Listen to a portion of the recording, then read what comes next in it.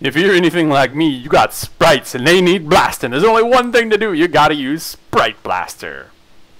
Hello and welcome to the Sprite Blaster demo video. I'm going to teach you about Sprite Blaster and what it does and how to use it. So, let's get right into it. I've got the Sprite Blaster demo scene open here that comes with Sprite Blaster. You can see that there's 4 sprites in this scene. There's the logo, there's this spinning barrel, there's a box, and there's an animated coin.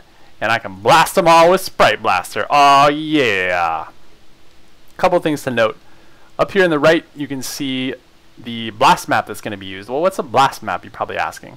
A blast map is just a texture that defines the pattern by which these sprites are going to shatter when you blast them. And right now I've got the middle one selected. It's kind of a mid-range blast map. It's got some medium-sized pieces, and it's going to work with a pretty wide range of sprites. It's probably my favorite of the blast maps that Sprite Blaster comes with. If I want bigger pieces, I can select this first blast map. This is going to give me much chunkier, larger pieces. Maybe works a little bit better with wooden textures, but logo still looks pretty reasonable.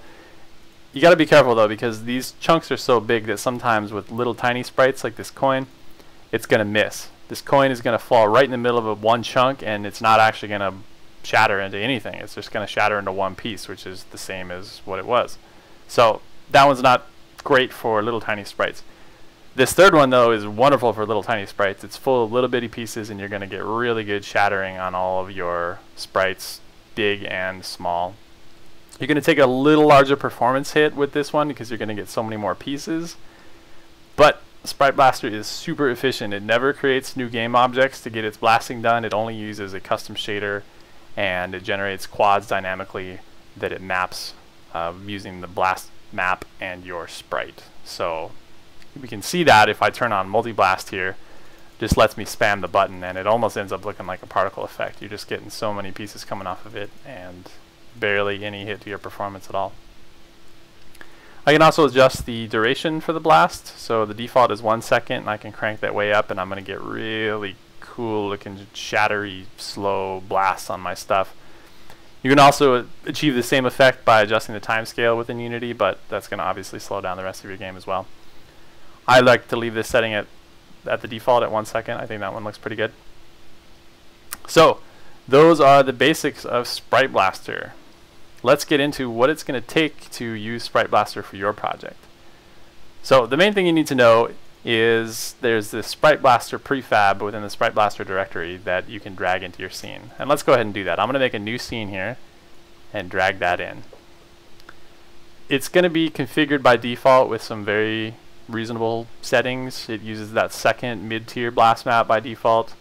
You can change that to one of the other two, or you can make your own. If you go to the website, there's a lot of great information about how to make your own blast map. Don't change this box material. That's very important, that it uses the blast shader to provide the mapping between the blast map and the texture in your sprite. These X and Y curves define the direction and the intensity at which the pieces are going to move. So basically, the X curves, it's going to randomly choose from a curve in each one of these sets for each piece, and it's going to tween it in that direction over the lifetime of the piece. So generally, it's going with this set of curves, it's going to either go right or left, and then based on which Y curve is selected, it's going to go up and then down a little bit, or up and down and quite a lot. You can define your own curves here to get any sort of blast pattern that you really want.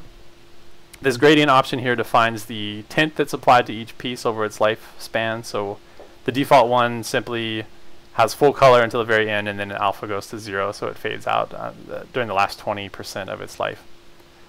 Blast duration, you saw already, that's the same as the slider that was in the demo scene. It just specifies the lifespan of each piece that comes off of your sprites. This layer property just determines the Unity layer on which the piece is rendered. So if you have custom cameras set up, or you have custom depth requirements, you can put your pieces on different layers, on a different layer. They all go on the same layer, but you can define that layer right here. Okay, so now that Sprite Blaster is ready to go, I suppose that I'm going to need a sprite to blast. So I'm going to make a new game object here. It doesn't have to be a child of Sprite Blaster. It can be anywhere. And I'm going to add to it a sprite renderer. And then I'm going to just hook up maybe that barrel sprite to my sprite renderer. There we go. And let's move it towards the camera a little bit. And then let's move it up a little bit to be more centered in our view. There we go. Looking pretty good. So now I'm going to cheat a little bit. I wrote ahead of time this blast on destroy script, which simply gets your sprite blasted apart when it is destroyed. And let's take a quick look at that script. Very simple. All it does is in the onDestroy function, which Unity calls automatically when your object is destroyed, it's going to get a reference to its sprite render, and then it's going to call that blast method, passing in the sprite and passing in the matrix. The sprite so that Sprite Blaster knows which texture it's working with, and the matrix so it knows its orientation in 3 space so that it can line up the pieces that come off of it. And that's it. This is really the only line you're going to need to get your sprites blasted, and you can call it from wherever you want. Sprite Blaster is set up as a singleton, so you always have access to this static instantiation of Sprite Blaster.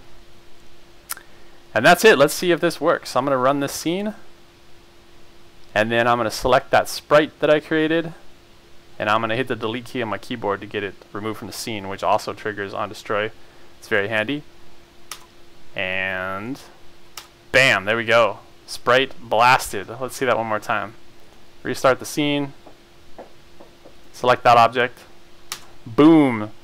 Different shatter pattern this time. Every time it gets blasted, it's going to choose from a different random location on the blast map, and then it's going to use a different random set of curves from the Sprite Blaster X and Y curves. So you're going to get different results every single time you blast it, which is good, I think.